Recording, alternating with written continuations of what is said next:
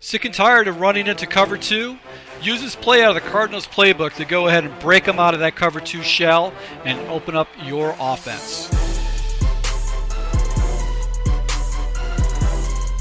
Hey, this is Full Game Prometheus, the only YouTuber that actually shows you full games of all the tips and schemes I post on the channel. I show you the good, the bad, and the ugly. Alright, so guys, if you're new to my channel, make sure you hit the subscribe button, also that notification icon so you can never miss a upload. Alright, so I had one of my Patreons that asked me to go ahead and break down a scheme, a passing scheme out of the Cardinals playbook other than, which I think is a tight formation. So I actually looked into the gun flip trips formation, and there was a couple plays that actually caught my attention and I wanted to start labbing, in particular deep curls. But the play that I actually fell in love with is the deep fork. Now guys, this play is only in the Cardinals playbook, so if you're playing regs and you got custom, I recommend putting this in. And the reason why is that this play is special is that it's got 4 pass routes that are extremely unique and you can't audible into. You've got a C route on the left hand side, you got a C route with the running back. You've also got a deep corner and a deep post. These are things that you can't audible into, and you got auto motion too. So we're going to run this against cover 2 coverages and show you how this play will beat a lot of cover 2s, and I'll show you a second part where I'll show you how you can break down cover 3 coverages too, which are one of the more popular coverage shells in the game.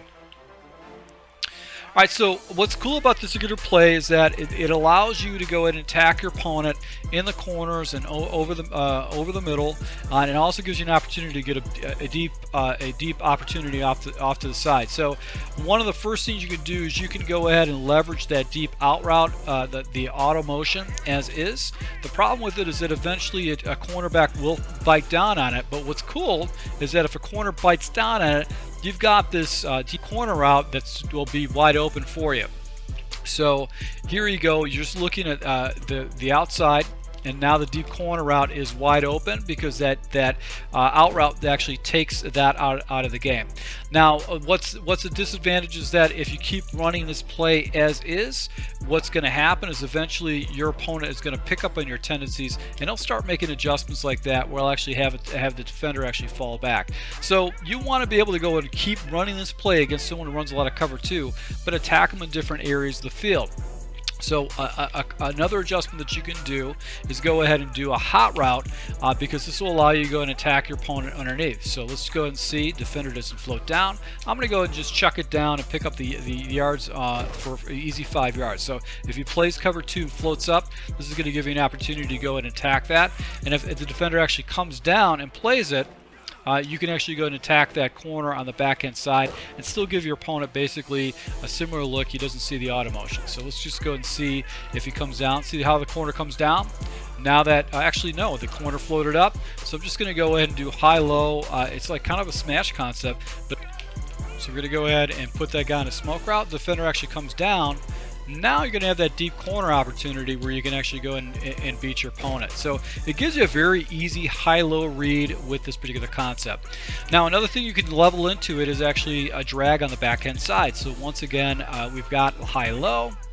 The guy comes down. I've got a crosser right here that I can check it down to and pick up some pretty easy yards. So that makes it very difficult from the stop. Now the running back route is kind of a route that you can go and utilize and leverage against your opponent, especially if he falls back for coverages.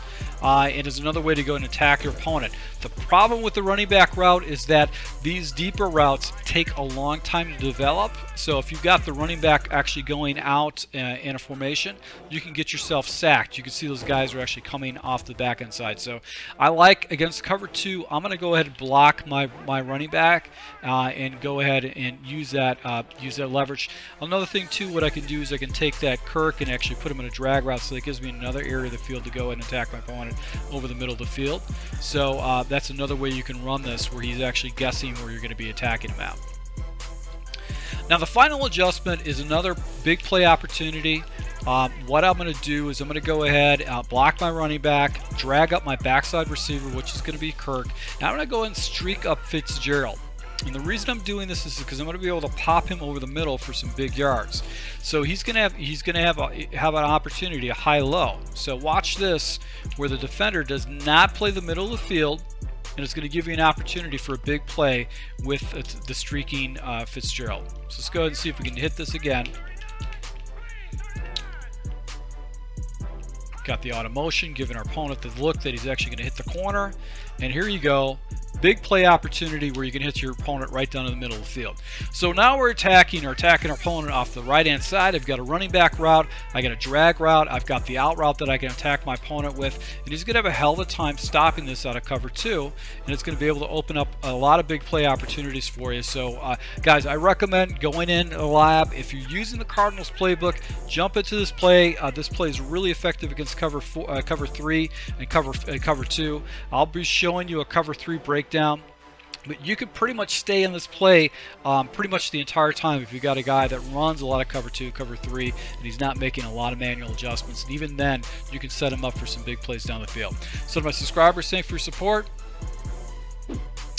For my patrons, thanks for your support, and smash that like button if you do like these tips. Thanks again. Until next time.